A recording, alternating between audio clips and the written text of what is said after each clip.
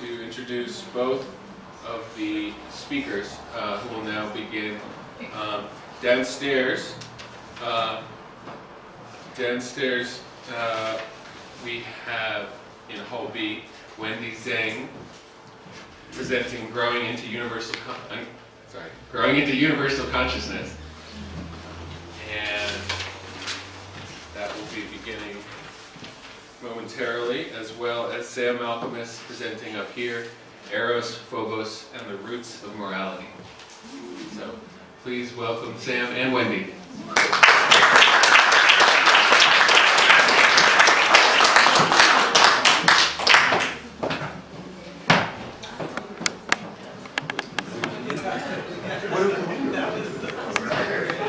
So, the clash of instinct and culture. Is there a clash? The title of my talk itself presupposes that there is a clash. And that there is this clash that we know in our bodies. Because somewhere along the way, we became civilized. We tamed our animal natures, and as exemplified by this audience silently sitting in rows before me. You've done a very good job at it. So,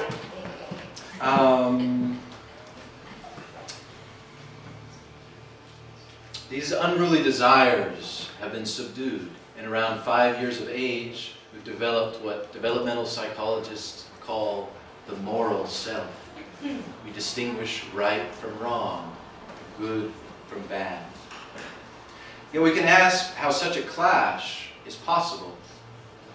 If culture has organically emerged in the process of evolution, can't we then say that the taming of our so-called instincts is in fact instinctual? Is not human nature essentially of nature with a capital N, and thus culture is a manifestation of that nature? As will become apparent in this talk, my answer is yes and no. Yes to the fact that culture is a naturally emergent phenomenon, a product of human nature. No to the degree in which it is antagonistic to the essential core of human nature, the self-actualization of life potential. And this is what has inspired me to give this talk today.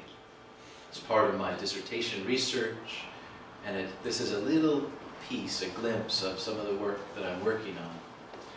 And part of my process here is based on a conviction that I hold. This conviction, which is guided by my life experience, is one, that human beings have an essential nature that thrives in the creative manifestation of its potential. And two, that our culture has, in general, ceased its organic development and has instead rigidified into a fixed system of control that fails to foster this deep and essential life potential. But the ironic piece here is that human existence is, to some extent, a struggle. It is a long and often hard road that we walk in order to uncover and embody the creative essence of our natures. For whatever reason, in this world, human nature can also be distorted. In fact, this is a fact which is unique to the human species, and is exemplified by a much too long history of war, violence, and abuse. This is yet another unique feature of the human species, killing our own kind, and even to an extreme degree. This irony, this blunt twist of fate, leads to the natural emergence of a culture of law, order, and justice. Thus, the crucial question here is, how can we foster a culture that can stand strongly in the face of truly heartbreaking violence and oppression, and still be flexible enough to foster the organic development of life potential, that essential seed of our natures? This question is the thesis of this talk, and I do not pretend to have an all-encompassing answer, but only hope to provoke insights into a few specific possible origins of this fundamental question. To do so, I will first turn to Freud's depth psychology of the instincts. I will then place Freud's psychological theory in an evolutionary perspective by examining the recent work of a philosopher, Maxine Sheets-Johnstone, who I'm in love with also, and in specific, her biologically situated investigation of the ontogenetic roots of morality, ontogenesis, the birth of being, the way in which any organism develops. So, Freud is here. So for Freud, the instincts constituted the elemental driving forces of human nature. Forces that were often, in some cases always, in direct conflict with the needs of our conscious awareness. Psychological illness, according to Freud, was caused by a conflict between these needs that arose as a result of an excessive damming up of improperly discharged instinctual energy. So as this instinctual energy builds up and is not properly related, integrated into life, psychological illness, psychosis results. In Freud's view, the discharging of instinctual energy was a necessary process for psychic health, for he viewed the instincts as vital forces continually striving to bring about the satisfaction of their needs. He postulated two instincts that he felt to be at the basic core of neurosis. Conflict. So, the first was the sexual instinct, which involved, in a basic sense, the desire for sexual gratification. This desire included pleasure in its most elementary sense, yet the sexual instinct also had a much broader dimension that involved a desire for harmony and union on the grandest scale, the instinct of life, as Freud later called it. In this broader sense, Freud viewed the sexual instinct as the driving force of culture. Albeit in a supplemented and introjected form, sexuality impelled the further and further creative unity of humanity. The second, the aggressive instinct, on the other hand, is the polar opposition of this sexual instinct. Being inherently aggressive, regressive in nature, according to Freud, it strove to restore an earlier state of things, a returning to the source, a state that existed before we were alive, and in other words, death. In essence, its aim was the complete destruction of the human species. The dissolution of all unions, which Freud later called the death instinct. From this polarization between a desire for death, the death instinct, and the desire for creative union and pleasure, the sexual instinct, Freud had presented a fundamental conflict at the heart of human nature. As he puts it in Beyond the Pleasure Principle, the evolution of civilization is no longer obscure to us. It must present the struggle between Eros and death, between the instinct of life and the instinct of destruction as it works itself out in the human species. So the clash of instinct and culture in Freud's writings is grand indeed. A greater clash is hardly imaginable. Yet as fantastic and morbid in some sense as it may be, it has been close enough to the state of human affairs to inspire and provoke an immense response of commentators attempting to grapple with the moral foundation of human instinctual nature. And so it is to the validity, in some sense, the roots of his claim that we now turn by opening to the evolutionary ethics of Maxine Sheets-Johnstone and her investigation into the roots of morality.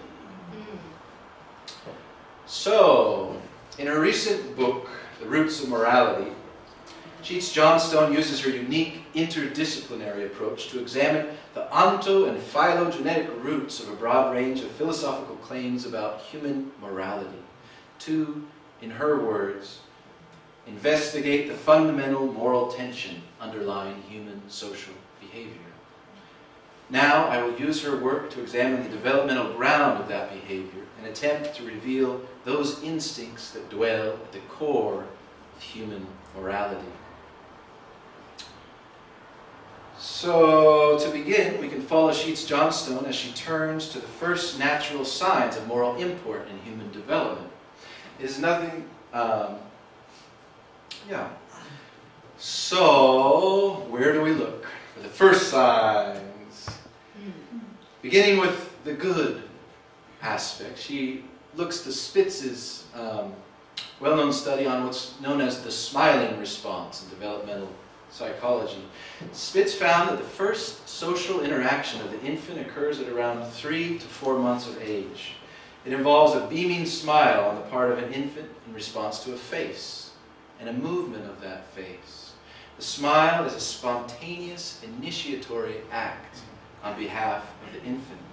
Not a response to a smile, simply a response to a presence. For the face before them can present any expression.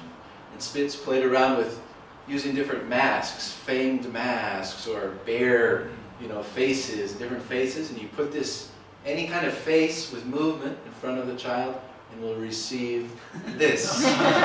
Hello, I'm here.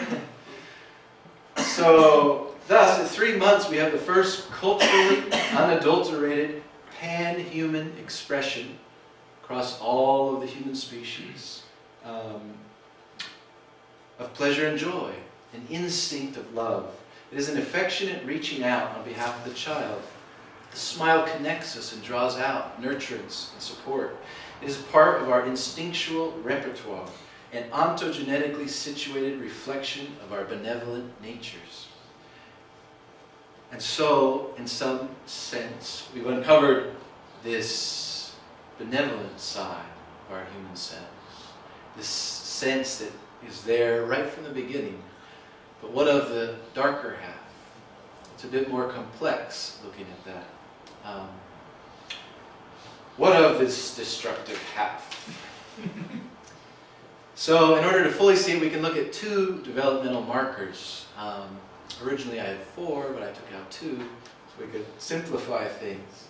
The first is known as the Moro reflex. It occurs as a result of a sudden loud noise or loss of support, after which the infant throws back their arms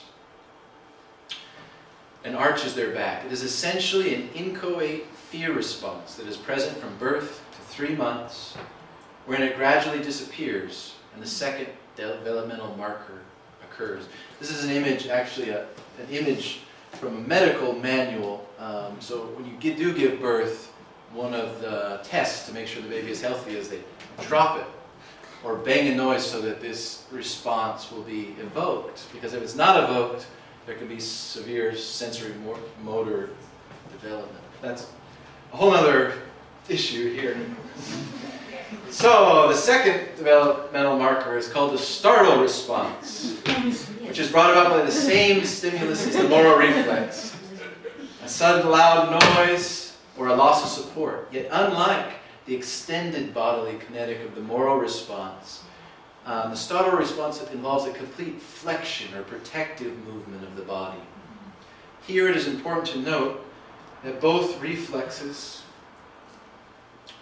are involuntary responses to environmental stimuli. Unlike the initiatory social expression of the smile, they are reactive responses to a threatening and unexpected world.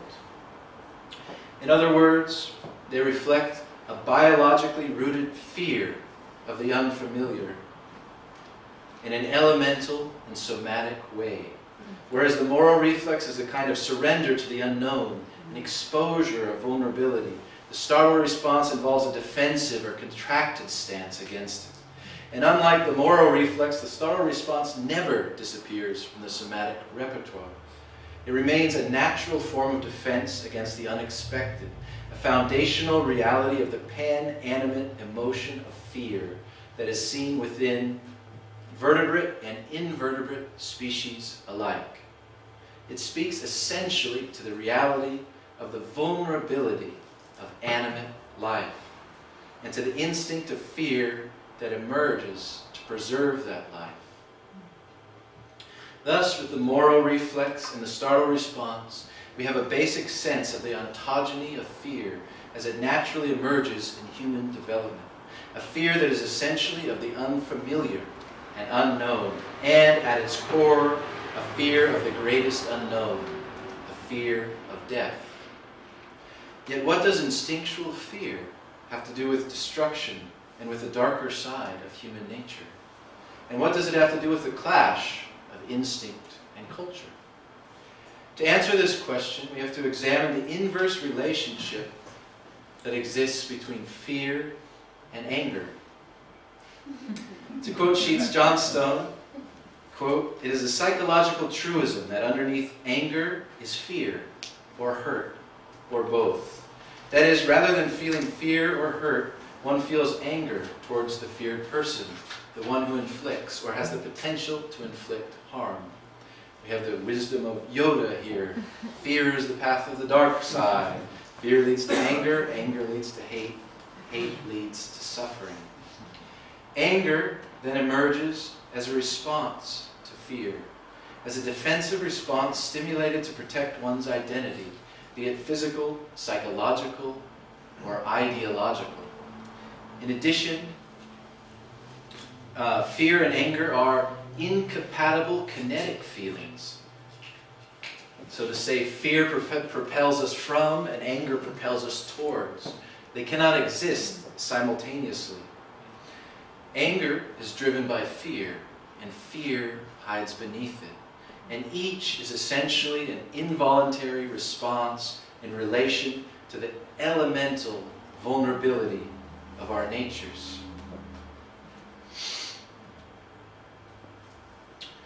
Here we return then to the thesis that was addressed at the beginning. For if we are faced with the reality of a culture, our culture, and from this analysis, it is not difficult to see how such a culture, or an individual for that matter, that does not recognize the inherent vulnerability of animate life, could easily cultivate an excess of violence, or even war, as an instinctual response to protect and defend oneself from the somatically rooted fear of the unknown. Culture, in this case, would serve as a means to control this basic instinctual fear, and by not recognizing this core fear, unconsciously promote aggression in order to keep us guarded from the terrific fear that lies beneath. This new awareness calls us to reconsider Freud's psychology of the instincts. Freud's instinct of life, Eros, the drive towards unity and enjoyment of pleasure, does, in a fundamental way, reflect this affect of an infant's smile, this yearning towards relationship, the sense of potential union that awaits. Such a smile reveals a somatically primal root of morality itself, a natural human tendency towards intimate relations. Eros, then, has, albeit in a more nuanced and complex light than Freud presents it, a developmental ground in human ontogeny. The instinct of death, Thanatos, on the other hand, seems to be, rather than any kind of instinctual propensity, a distortion of the developmentally emergent fear of the unknown.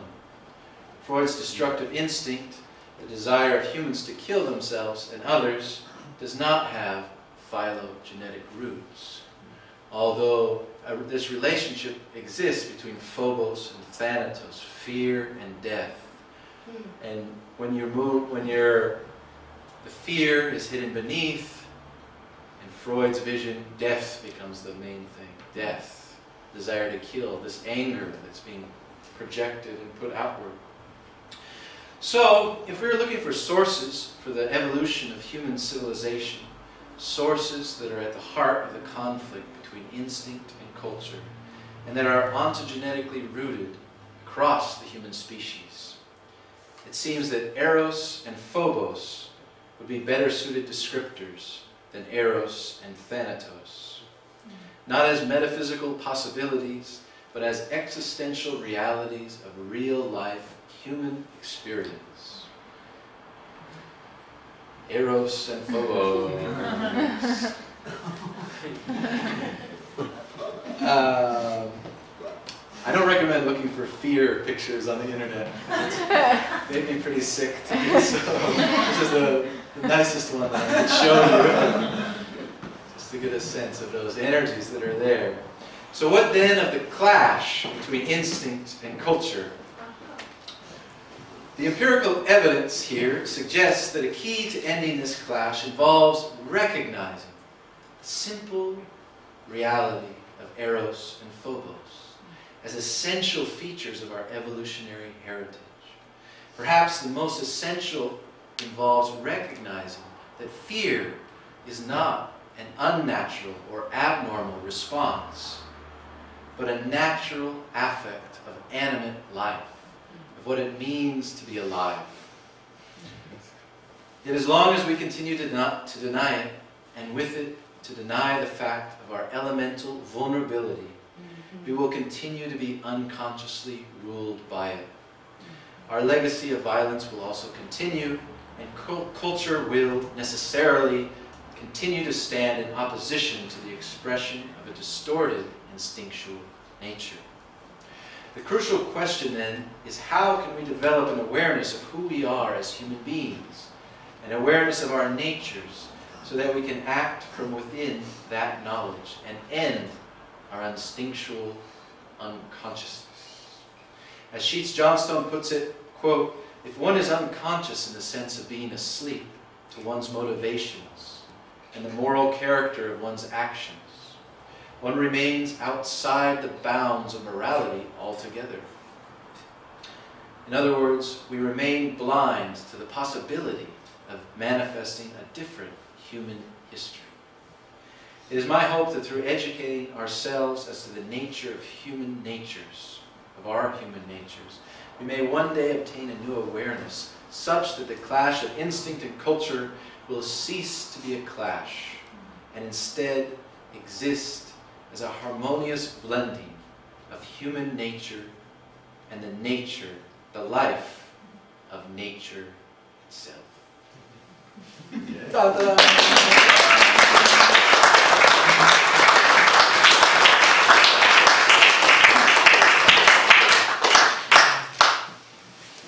Anna!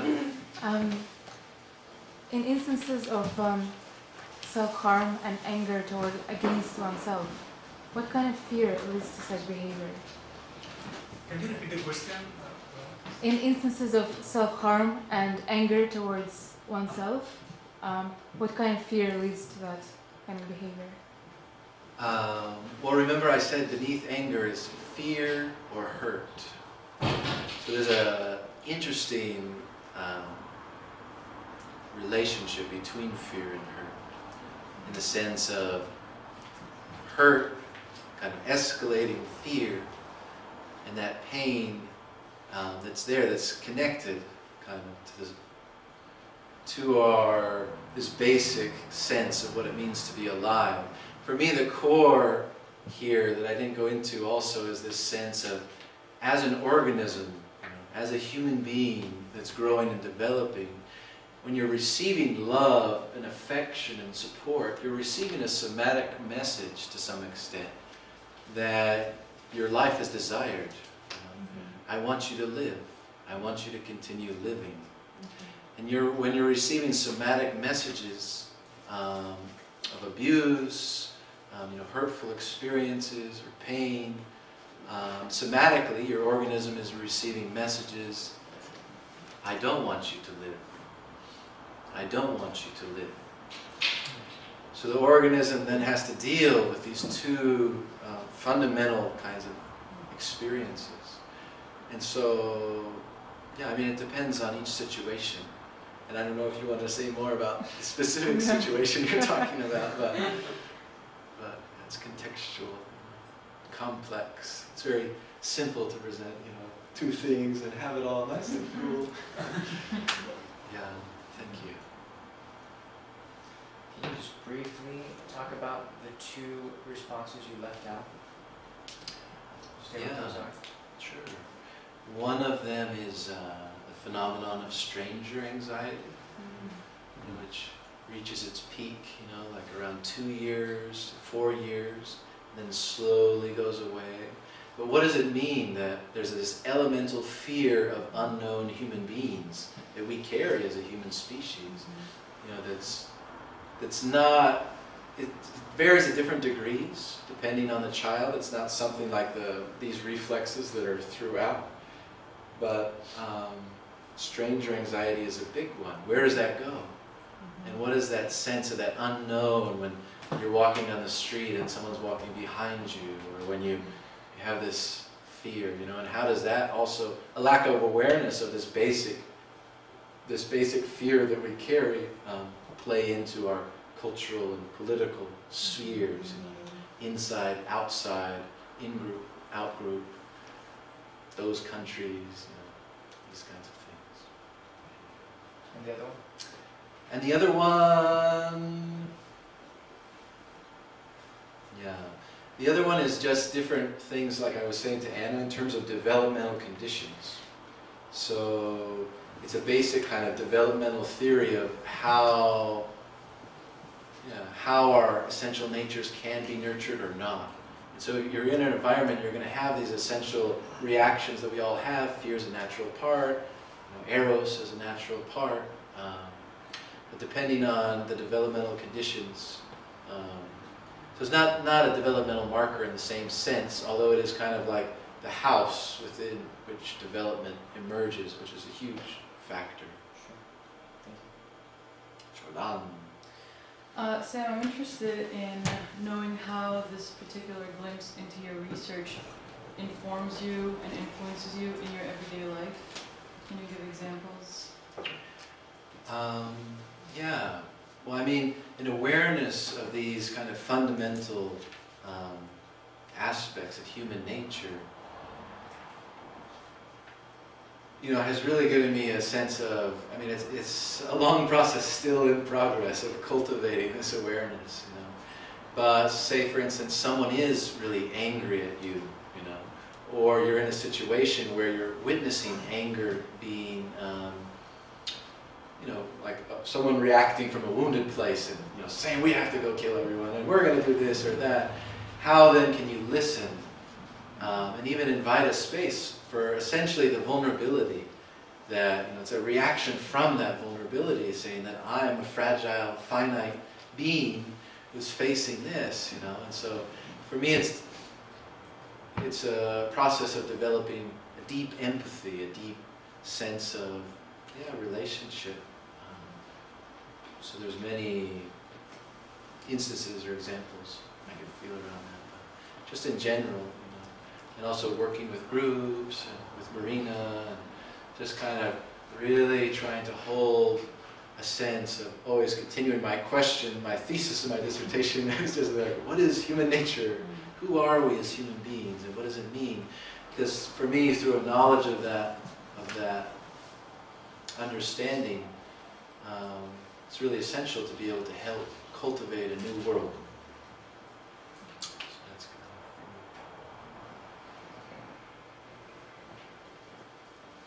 I just feel like a big thing when it comes to fear is what happens in a chaotic moment, especially a violent chaotic moment that we don't have any control over. Maybe some interactions that are, I don't want to put out any vibes or anything, but something happens right in our midst. We're just doing our thing, and automatically we're going to respond with this. Most of us are going to be fearful. What's happening? People that know CPR are going to be like, "How can I help?" There's different ways of responding in that chaos. How do you think that we can change, especially in an instance where we tend to fight violence with violence? What's our other options? I guess I'm trying to. Does this inform any other options? If somebody attacks you, how can you respond that doesn't perpetuate the violence? Yeah, well, I mean, that's a big question.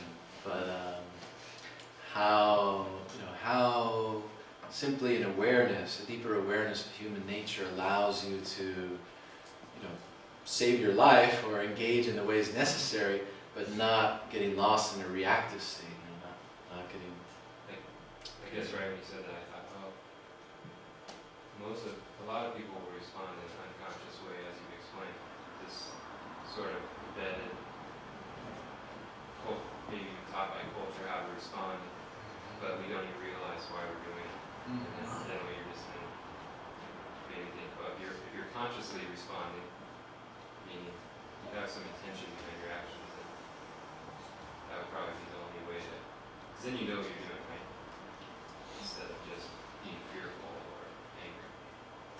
Yeah, I mean, it's a process of, another talk would be how to embody this wisdom, how to bring it into the rhythms of your organic, identity, so that you do have a deep sense, of it. It's not simply a conceptual, be fear down there or something, And it's a process of being able to deeply go into your own fear.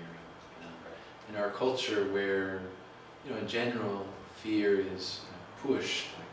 Push through your fear, move through it, It's not okay to be fear. Fear is not nurtured as a natural part of what it means to be a human being. In our kinds of communities, so often when fear does come, it's like, I want to get rid of it. I shouldn't be afraid, or that's, weakness, fear.